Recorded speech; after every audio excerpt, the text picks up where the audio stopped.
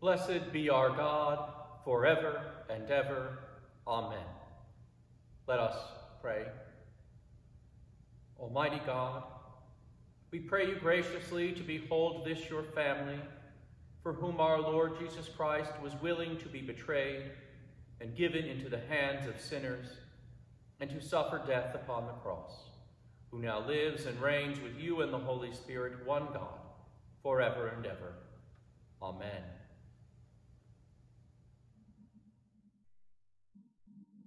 The Passion of our Lord Jesus Christ, according to John. Pilate took Jesus and had him flogged. And the soldiers wove a crown of thorns and put it on his head, and they dressed him in a purple robe. They kept coming up to him, saying, Hail, King of the Jews! And striking him on the face. Pilate went out again and said to them, Look, I am bringing him out to you to let you know that I find no case against him.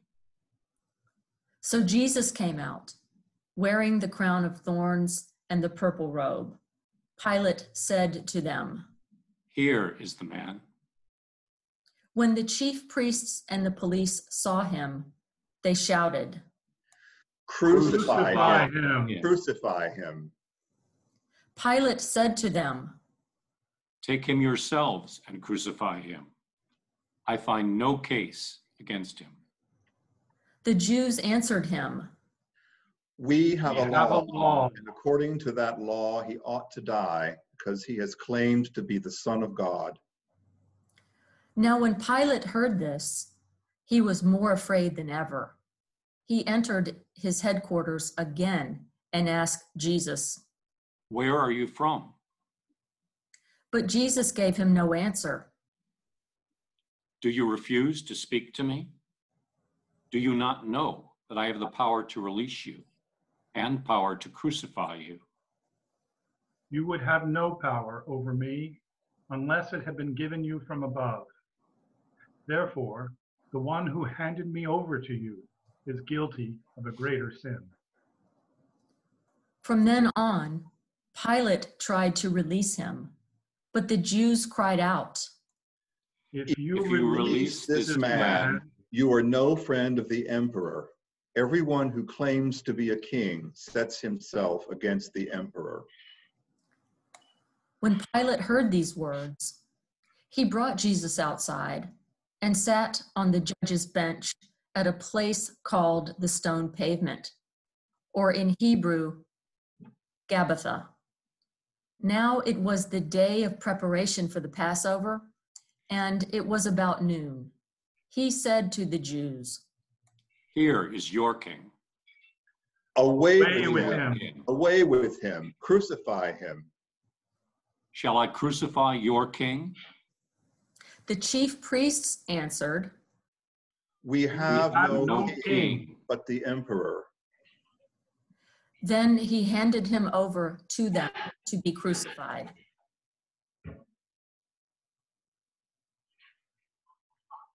So they took Jesus, and carrying the cross by himself, he went out to what is called the place of the skull, which in Hebrew is called Golgotha. There they crucified him, and with two others, one on either side, with Jesus between them. Pilate also had an inscription written and put on the cross. It read, "Jesus of Nazareth, the King of the Jews." Many of the Jews read this inscription because the place where Jesus was crucified was near the city, and it was written in Hebrew, in Latin, and in Greek. Then the chief priests of the Jews said to Pilate, Do not write the King of the Jews, but this man said, I am King of the Jews. Pilate answered, "What I have written, I have written." When the soldiers had crucified Jesus, they took his clothes and divided them into 4 parts, one for each soldier. They also took his tunic. Now the tunic was seamless, woven into one piece from the top. So they said to one another, Let us not tear it. but cast lots for it to see who will get it. This was to fulfill what the scripture says. They divided my clothes among themselves, and for my clothing they cast lots. And that is what the soldiers did. Meanwhile, standing near the cross of Jesus were his mother and his mother's sister, Mary, the wife of Clopas, and Mary Magdalene. When Jesus saw his mother and the disciple whom he loved standing beside her, he said to his mother, Woman, here is your son. Then he said to the disciple, Here is your mother. and from that hour, the disciple took her into his own home. After this, when Jesus knew that all was now finished, he said, in order to fulfill the scripture, I am thirsty. a jar full of sour wine was standing there. So they put a sponge full of the wine on a branch of hyssop and held it to his mouth. When Jesus had received the wine, he said, It is finished. Then he bowed his head and gave up his spirit.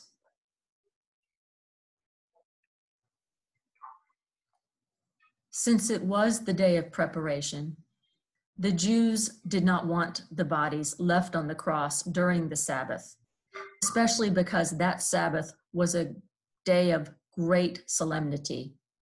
So they asked Pilate to have the legs of the crucified men broken and their bodies removed. Then the soldiers came and broke the legs of the first and of the other who had been crucified with him. But when they came to Jesus and saw that he was already dead, they did not break his legs. Instead, one of the soldiers pierced his side with a spear, and at once blood and water came out. He who saw this has testified so that you also may believe. His testimony is true, and he knows that he tells the truth. These things occurred so that the scripture might be fulfilled. None of his bones shall be broken. And again, another passage of scripture says, they will look on the one whom they have pierced.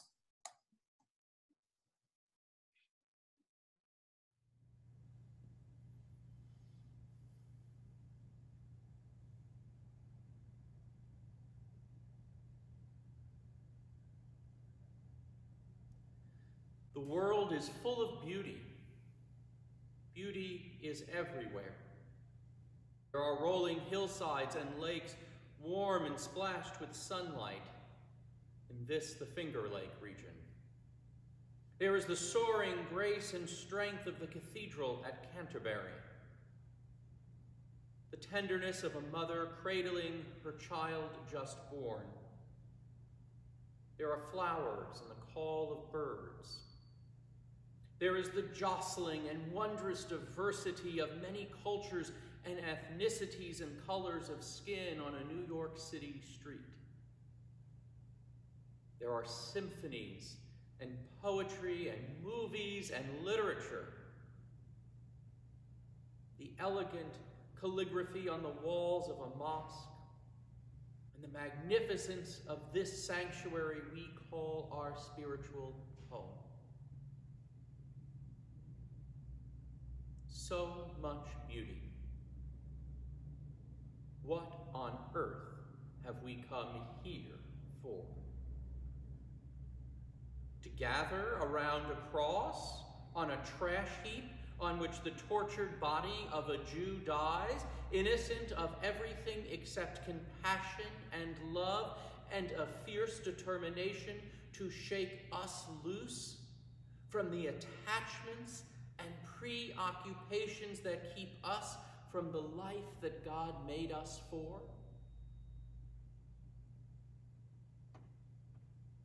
There seems to be no beauty on this dark day, at this dark time.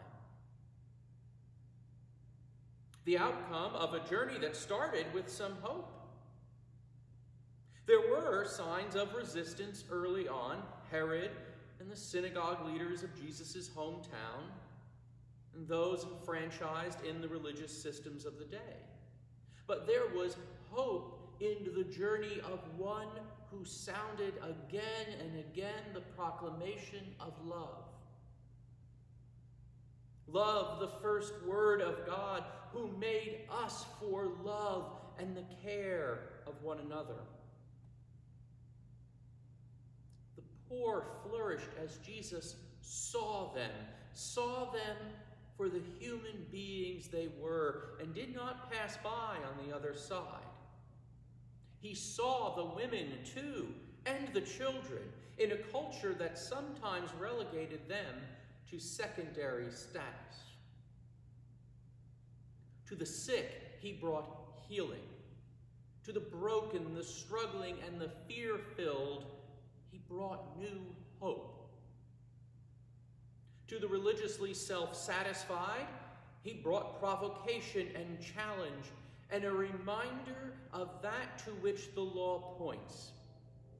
Not an obligation for its own sake, but a call to live a life that embodies the goodness and beauty that comes only from God, who gave the covenant. It was a provocation to be a people of love. Most of the religious leaders didn't see it that way. That provocation of those who had confused scrupulous self-justification with religion, in large part, led us to the ugliness on which we are focused today. And in a roiling political climate, with Romans to appease and themselves to justify, the leaders goaded the Roman leadership to crucify Jesus. Oh, and the Romans were more than happy to comply, to use their power to crush the innocent, as those in power usually are if it buys them the cooperation of those on whose necks their boots are set down. We are often more than happy to comply, too. in similar situations. And so Jesus goes to the cross, a horrifying suffering to him, and a catastrophic and disorienting loss to his followers. Wasn't he God's anointed one? Didn't he only preach love and forgiveness and radical freedom to serve? How could this loss, this death, this grief be redeemed? It seemed the end of all hope. But of course it wasn't. There was something else going on here. Something an empty tomb a few days hence would open up with an astounding, elation-causing, joy-raising clarity. We're here now because that tomb would be found empty. Jesus would not be ended by the cross. That cross would not have to be redeemed. That cross would redeem us.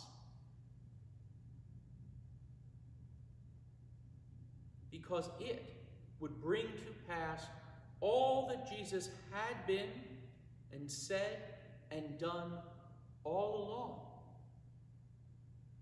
That God's first word to us is love, and God's final word to us, death be damned, is love. A divine love so relentless and so fiercely committed to us that there was no length, there is no length to which God will not go to redeem us from our own worst. No loss it will not sustain or overcome. No catastrophe it will not turn inside out into life. So behold the beauty of the Holy Cross. Behold the beauty of the cross, and do not look only on that cross at Golgotha. There are crosses everywhere, especially this Good Friday. There is pain and loss and fear in those around us, and they cry out. The poor and the disenfranchised are still crucified. If we are the people of God, then we can do no other than to carry God there in our own bodies. And as Jesus was life, we can be his life to others and find his life in being that for them. There are feet to be washed, wounds to be bound, griefs to be held with those for whom they are too heavy to carry alone. Behold the beauty of the cross. And, dear people of God, be beautiful yourselves for all those in need of such wondrous beauty and love.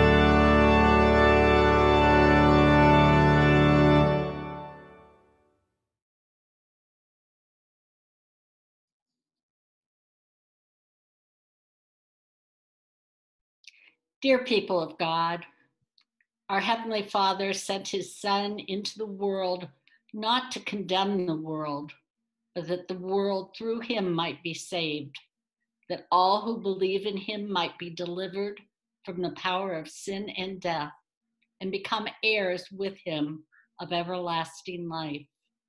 We pray, therefore, for people everywhere according to their needs. Let us pray for the Holy Catholic Church of Christ throughout the world, for its unity in witness and service, for all bishops and other ministers, and the people whom they serve, for all those who meet in homes on these holy days, for those isolated due to illness or age,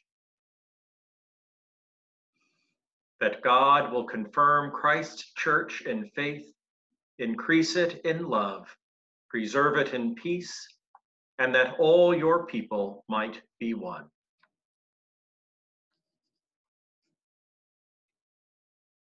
Almighty and everlasting God, by whose Spirit the whole body of your faithful people is governed and sanctified, receive our supplications and prayers, which we offer before you for all members of your holy church, that in their vocation and ministry they may truly and devoutly serve you through our Lord and Savior, Jesus Christ. Amen. Amen.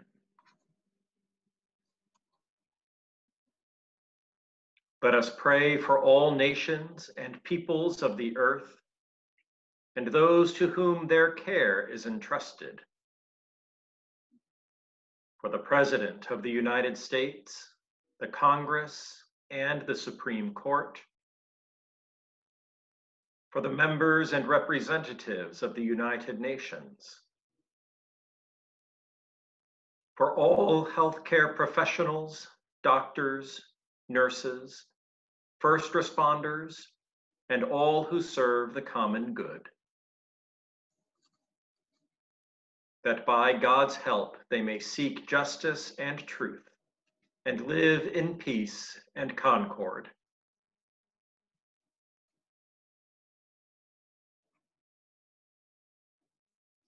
Almighty God, kindle, we pray, in every heart the true love of peace, and guide with your wisdom those who take counsel for the nations of the earth, that in tranquility your dominion may increase until the earth is filled with the knowledge of your love. Through Jesus Christ our Lord. Amen.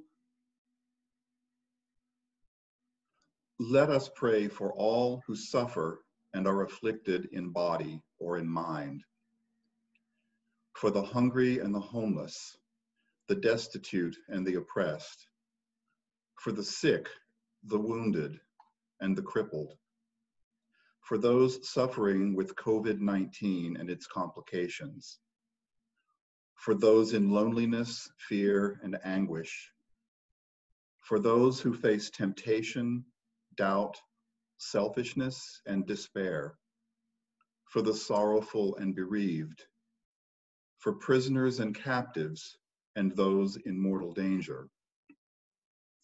That God in his mercy will comfort and relieve them, and grant them the knowledge of his love, and stir up in us the will and patience to minister to their needs.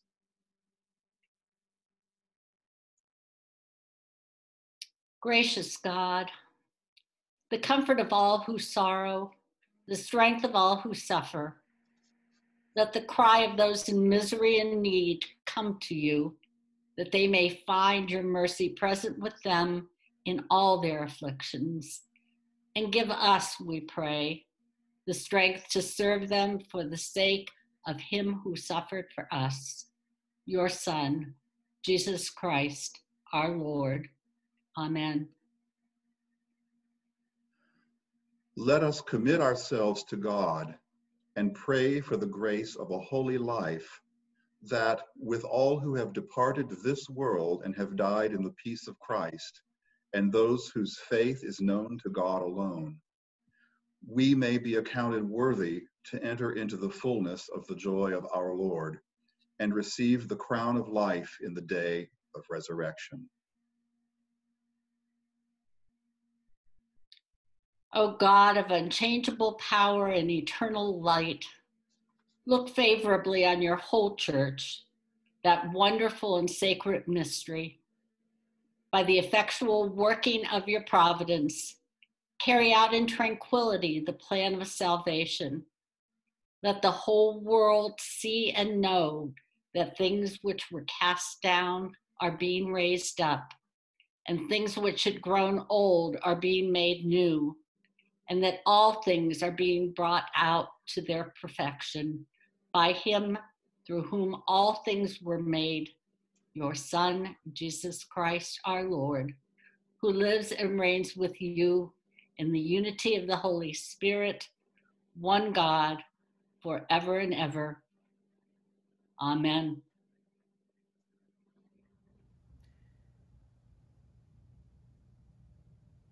Gathering now our prayers into one, we pray as Jesus himself taught us. Our Father, who art in heaven, hallowed be thy name. Thy kingdom come, thy will be done, on earth as it is in heaven. Give us this day our daily bread, and forgive us our trespasses, as we forgive those who trespass against us. And lead us not into temptation, but deliver us from evil. For thine is the kingdom, and the power, and the glory, forever and ever. Amen.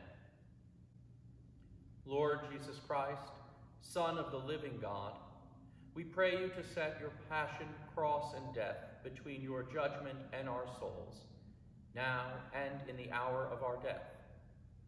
Give mercy and grace to the living, pardon and rest to the dead, to your holy church peace and concord, and to us sinners everlasting life and glory. For with the Father and the Holy Spirit you live and reign one God, forever and ever.